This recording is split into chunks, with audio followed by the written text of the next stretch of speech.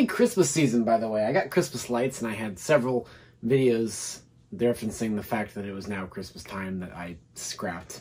But yeah, I haven't talked to you guys in a few weeks, so hi. Now, Apple dropped quite a few software updates today, and I want to start with perhaps a more niche one at first, which would be iOS 12.5. This update releases for the iPhone 5S and the iPhone 6 series, as well as the original iPad Air, iPad Mini 2 and 3, and the 6th generation iPod Touch. So basically every device that did not get iOS 13 last year is compatible with this update, which is quite interesting considering that that was not this year's update that they weren't compatible with last year's. It's been a whole year since these devices have been compatible with a main iOS update, and Apple is still supporting them, which is pretty cool. Really, the only feature in this update is COVID-19 contact tracing exposure notifications, if your state supports it. Here in Tennessee, unfortunately, we don't have that. It just isn't a thing.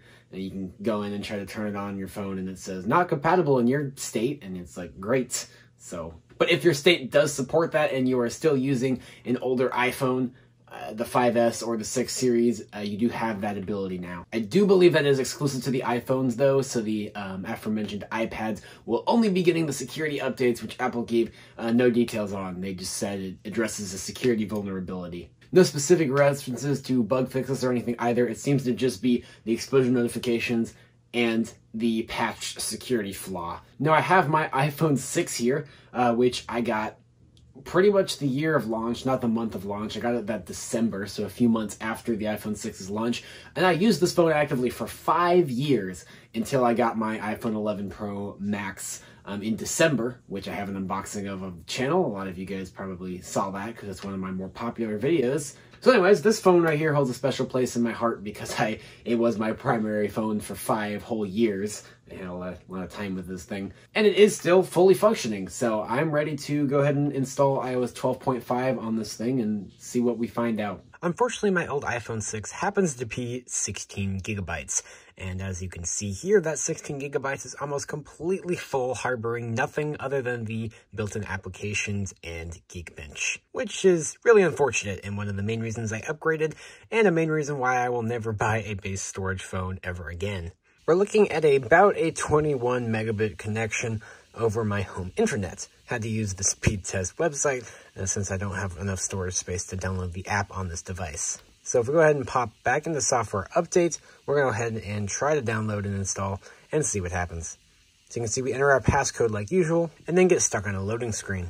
I have my Apple Watch here timing our progress, conveniently on the table since I stupidly let it die during the day today and it has to recharge. That's why it's not on my wrist. As you can see, after almost a minute, that just kind of went back to the same screen we were on before. No error message or anything, which is kind of strange. We'll go ahead and try it again. And we experienced basically the same thing. After about a minute, the update just cuts itself off. This tells me it's probably a storage issue, although it's strange it didn't give me an error message as such. So I'll see where I can clear out and get back to you. I screenshotted what I needed from Geekbench in terms of stored scores and deleted it, and deleted a few more of the proprietary built-in apps in iOS, and managed to drop this phone down to 14.7 used gigabytes, which should give us a little bit more than a gigabyte over what we should need to update. So we'll go ahead and go try it again and hope it works this time. Clicking download and install again.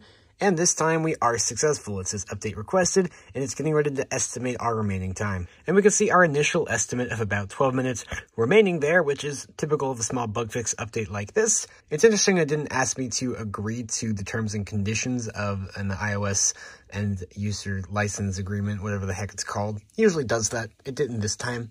Perhaps it only does it for major feature updates, and since there's no feature changes here other than the contact tracing, they didn't feel the need to push it through again. I'm not exactly sure. I haven't paid super close attention to when it shows up on devices before, but we can see our time remaining is rapidly dropping down, so hopefully this goes by a little quicker than I expect. In other news, my TV's going berserk, and I don't know what's wrong with it, and I don't know how I feel about it. This is like seizure mode. I think I'm gonna unplug it.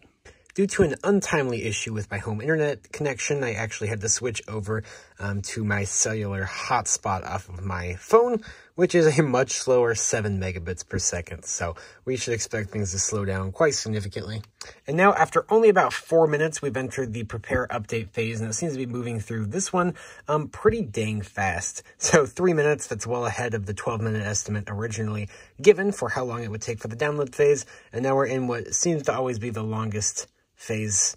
That's a lie. It's nowhere near the longest phase. The installation is the longest phase, but we're preparing the update at the moment. All right, we are into the installation phase. It only took about 5 minutes for us to get here, so this looks to be a very fast update. The installation is definitely running significantly slower than the initial download and the preparation. As you can see here, this is after about 15 minutes of just the installation, 20 minutes total since I pressed that download and install button. So now it's been about 21 minutes, a minute since our last year, and it's already done upgrading to iOS 12.5. The bar wasn't even to the end of the screen yet, it just kind of jumped up here. So after updating, if you go ahead and open up settings and scroll down, you'll see under emergency SOS, there is the exposure notifications button, which was not in iOS 12 before, but now it is. So if you happen to have an iPhone 5S or 6 and your state supports contact tracing and exposure notifications in iOS, you can now do that. So you just click on that, it takes a second to load, then you can choose to turn on exposure notifications. But again, it's not available in my state, so it's just straight up not going to work. But I can go through the process just to show you. So it gives you the splash screen, and you can hit continue, and then you select that I'm in the United States. Then once I select that, it's going to ask my state or region, so we'll find Tennessee. And then we will find out that exposure notifications are not available in Tennessee. So that's unfortunate. And that's it. That's really the only new feature in iOS 12.5.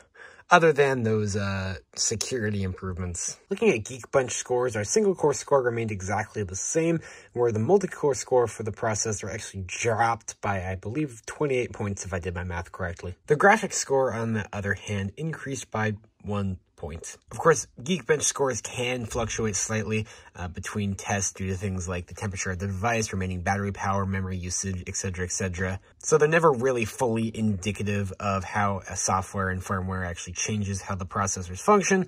But I think it's safe to say, in this circumstance, that things remain about the same, if not drop a little bit on the multi-core side of things, but you're not really losing all that much by updating here. And that is pretty much it for iOS 12.5. Very small and simple update, not really much of anything to it. If any of you are still using an iPhone 5S, iPhone 6 series, iPad mini 3 or 4, original iPad Air, or iPod Touch, whatever the heck generation it was, that actually supports iOS 12.5 and does not have support for 13 and 14, I'd be interested to hear in the comments below what your perspectives are on this update, since you'll are going to be using it much more heavily than I am, just randomly whenever I decide to boot up my 6 to check it out every once in a while. Otherwise, Apple has released several more software updates yesterday by the time I upload this video, and so I'll be covering those very, very soon. Whenever you're watching this video, I'll be actively working on those other software update videos, so keep an eye out for that if you're interested to see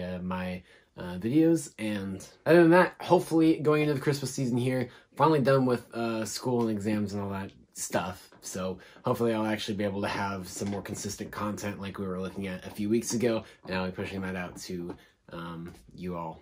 So I just want to go ahead and give a quick thank you to all of you who have found this channel and watched my videos. I know it's not very many of you, and compared to a lot of bigger YouTubers, I mean, this is infinitesimally small what I'm doing here, but maybe we'll get up there one day. But right now, I'm just happy to have you guys, and I'm happy to be where I am right now because I enjoy what I'm doing, and that's about all that matters. So hopefully see you guys again very, very soon.